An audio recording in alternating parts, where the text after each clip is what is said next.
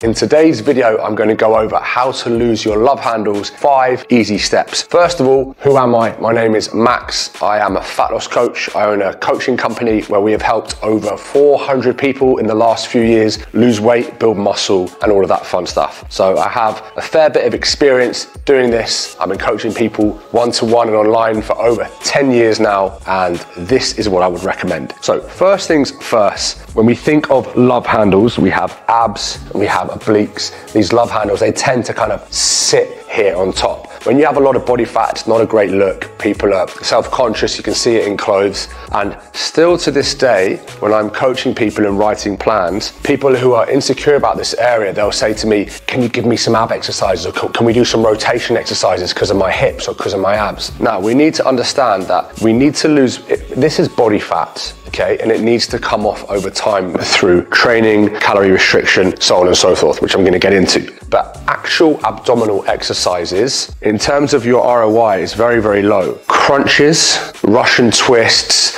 oblique crunches, side planks, they will work the transverse abdominis muscles around the abs, but from a calorie burning perspective, it's very, very low. You're way better off training, walking, doing cardio, and dropping down your calories, okay, which I'm gonna get into now. So with your diet, it's all about your food. It really is. I know everyone says it, and I'm not gonna give you the whole calorie deficit chat, but you just cannot lose them without it. You could be doing 3,000 crunches a day, doing everything right, but if your calories are too high and your body is not having to use fat for fuel, you will simply store more body fat. So we have to establish that deficit at some point throughout the day or throughout the week. There's so many different ways to do that. I'm not going to tell you the best way to do it in this video, but find a way that works for you, or watch one of my other 7,000 videos where I talk about calorie deficits. So we have to establish the deficit. The diet is number one. You can not exercise, not do anything, but by massively under-eating, your love handles will go away. Literally, they will shrink by sitting on the couch if you just don't eat any food.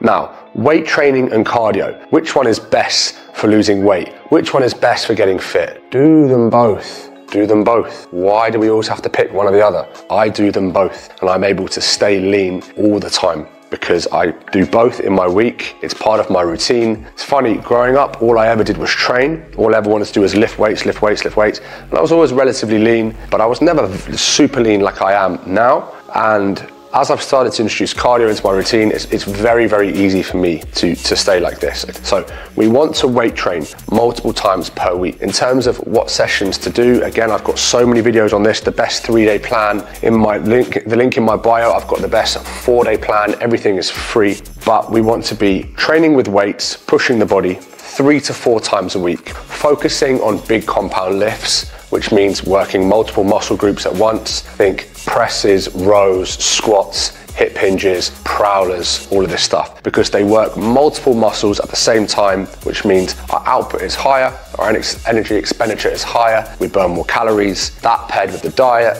love handles gone. In terms of cardio, again guys, this is personal preference. I like to use the cross trainer and I like to use the Stairmaster. Yesterday I played football, I might play paddle tomorrow. It's all the same thing. Cardio is an elevated heart rate for a prolonged period of time. If you are massively overweight and you struggle to even walk, and you walk 10 minutes up the road and back for 20 minutes, and your heart rate is at 130 to 140 beats per minute, you are doing cardio for you. If you're super fit, you might have to go for a 5K run to get your heart rate up. Don't worry about which cardio is best, but ideally we have HIIT cardio, high intensity intervals, we have LISS cardio, low intensity steady state. I would always lean towards low intensity steady state as there's less risk for injury. The barrier to entry is lower.